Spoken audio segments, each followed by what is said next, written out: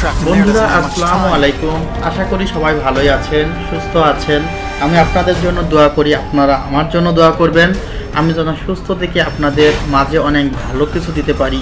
প্রথম starting moment দেখে বুঝতে পারছেন আমি অবশ্যই গেমিং কম্পিউটার নিয়ে কথা বলবো, এবং আজকে যে তিনটি প্যাকেজ নিয়ে কথা বলবো সেটি হলো Pentium 7 generation, Core i3 7 generation এবং Core i5 7 জেনারেশন। আমি অবশ্যই বিস্তারিত বলবো, তবে তার আগে যদি আপনি আমার চ্যানেলটিকে সাবস্ক্রাইব করে না থাকেন অবশ্যই সাবস্ক্রাইব করবেন, এবং রেড বাটনে ক্লিক করার পরে দেখবেন পাশে একটি বেল বাটন আসবে। সেই বেল বাটনটিতে আপনি যদি ক্লিক করেন আপনি আমার প্রত্যেকটি ভিডিওর নোটিফিকেশন পাবেন। আর আমি কিন্তু আপনাদের জন্য ভিডিও বানাই, আপনারা যদি আমার ভিডিও না দেখেন তাহলে আমার ভিডিও বানানোর কোনো সার্থকতা নেই, এবং সবসময় চেষ্টা করি সত্য তথ্যগুলো দেওয়ার। আমার যদি কোথাও কোনো ভুল হয়ে থাকে আপনারা আমাকে সহযোগিতা করবেন। আপনাদের যদি নতুন কিছু পাওয়ার ইচ্ছা থাকে আমাকে কমেন্টস করে জানাবেন, আমি সেটা নিয়ে স্টাডি করব যদি আমি সেই বিষয়ে না জানি। আর জানলে অবশ্যই আপনাদের উত্তর দিব, আমি 100% কমেন্টসে রিপ্লাই দিই। আর নাম্বার দেওয়া থাকবে আপনি পণ্যটি অর্ডার করতে। R1 কম্পিউটার্সের 6টি ব্রাঞ্চের যে কোনো জায়গা থেকে আপনি অর্ডার করতে পারবেন, এবং তাদের শুধু এমন 3টি প্যাকেজ 6টি প্যাকেজ না, তাদের এমন 100-200 প্যাকেজ আছে। তাদের শোরুমে আসলে আপনারা সেই প্যাকেজগুলো পাবেন। আর আপনার প্যাকেজেরই বা দরকার কি, আপনি প্যাকেজ যেগুলো দেখছেন অতএব আপনি এগুলোর মধ্যেও নিতে পারেন, কারণ এগুলো অনেক যাচাই বাছাই করে সবচাইতে ওয়ান্টেড প্যাকেজগুলো কিন্তু আমি রিভিউ করি। সুতরাং আপনারা প্যাকেজ থেকেও নিতে পারেন, এবং আপনি যদি মনে করেন নিজে বানিয়ে নেবেন সেটিও নিতে পারেন। প্রথমে আমি পেন্টিয়াম 7 জেনারেশনের প্যাকেজে H110 সিরিজের Asus মাদারবোর্ড রেখেছি, এবং এই প্যাকেজে সবগুলোতেই প্রায় 3 বছরের ওয়ারেন্টি আছে, আর সার্ভিস ওয়ারেন্টি তো 3 বছর থাকবেই, সেটি নিয়ে কোনো সন্দেহ নেই। প্রাইসগুলো আমি কমেন্ট বক্সের ঠিক প্রথমে পিন করে দেখিয়ে দিই, এরপরে ডিসক্রিপশন বক্সে প্যাকেজ আকারেও দেখিয়ে দিই। সুতরাং এই প্রাইস প্লাস নাম্বার পেতে হয়তো বা আপনাদের কোনো সমস্যা হবে না। এখানে আরও ব্যবহার করা হয়েছে 4GB DDR4 র্যাম, যেটার বাস স্পিড 2400।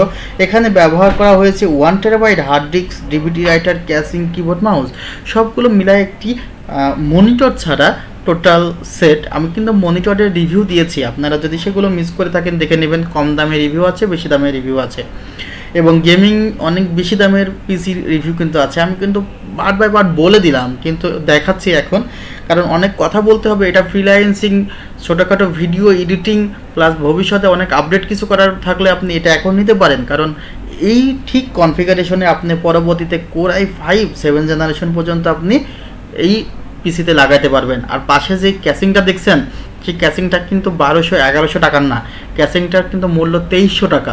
2300 টাকা কারণ হলো সবচেয়ে ওয়ান্টেড গেমারদের পছন্দ। তার মানে আমি গেমার বলতে আমি তাদেরকে মেনশন করছি যারা 20-22-এর মধ্যে কম্পিউটার খোঁজেন।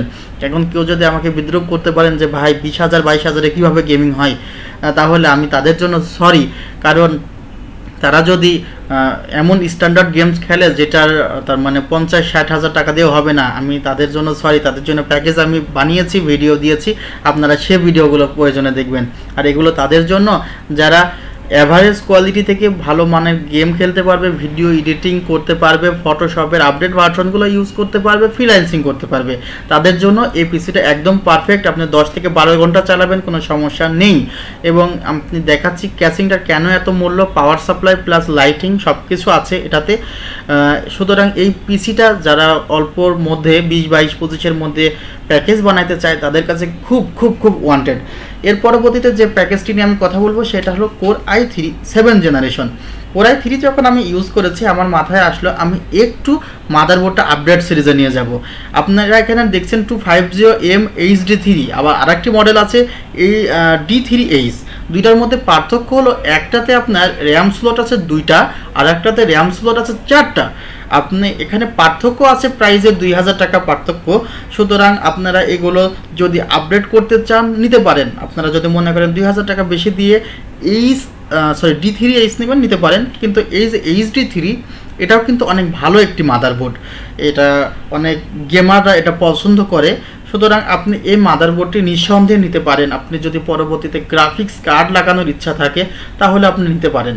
আর আপনার যদি অনেক বড় বড় গেমস খেলার ইচ্ছা থাকে ভবিষ্যতে তাহলে আপনি নিতে পারেন D3H, কারণ ওখানে 4টা র্যাম স্লট আছে, আপনার 64GB পর্যন্ত সাপোর্ট করবে। সুতরাং কোনো টেনশন নেই যে আমি কোনটা নিব। আর সবচেয়ে বড় কথা, আপনার যে কোনো হেল্পের জন্য তো আপনি হেল্পলাইনে কল দিতে পারবেন, অফিসে এসে আপনি তথ্য জানতে পারবেন। এখানে Core i3 7 জেনারেশনের প্রসেসরটাও খুলে দেখাইলাম, প্লাস আশেপাশে যেগুলো আগের প্যাকেজে ছিল সেগুলোই আছে, 1 টেরাবাইট হার্ড ডিস্ক, ডিভিডি এবং ক্যাসিং, কিবোর্ড, মাউস। আমি আলাদাভাবে এগুলো বলছি না, আমি বলার চেষ্টা করছি কি কাজ হবে এই প্যাকেজগুলো নিয়ে।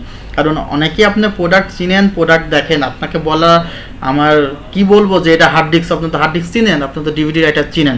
সুতরাং এখানে আসোসের ডিভিডি রাইটার ইউজ করেছি এবং এখানে প্রাইস কমানোরও অনেক স্কোপ আছে, বাড়ানোরও অনেক স্কোপ আছে। আমি জাস্ট একটি ডেমো দিয়েছি, যে ডেমোগুলো সবচেয়ে বেশি আমাদের সেল হয়। আমাদের 6টি ব্রাঞ্চ প্লাস আরও অনেকগুলো, অনেকে আমাদের থেকে ডিলারশিপ নিয়েছে, তারা সেল করে, প্লাস হিউজ পরিমাণে একটি সেল আছে আমাদের।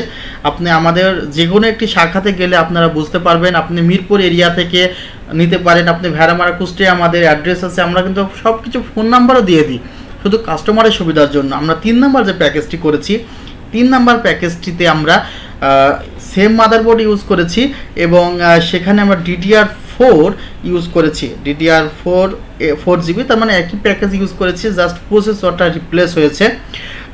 তবে যারা Core i5 7 জেন নেবেন তাদের কাছে আমার একটু রিকোয়েস্ট, আপনারা D3H মডেলটা নিয়েন, কারণ এখানে হিউজ পরিমাণে একটি প্রাইস আপনি দিচ্ছেন, সেখানে যদি পরবর্তীতে একটু আপডেট করার স্কোপ রাখেন সেটি অনেক অনেক অনেক ভালো হবে। আর এখানে i5 7 জেনারেশনের 7400 মডেলের প্রসেসরটি আপনি দেখলেন এবং সব প্রোডাক্টটি কিন্তু দেখানো হয়েছে। এবং একটি কথা বলতে হয় যে সবগুলো তো দেখানো হয়ে গেল, এবং আপনাকে আরও অসংখ্য ধন্যবাদ শেষ পর্যন্ত ভিডিওটি দেখার জন্য। ভালো থাকবেন, খোদা হাফেজ।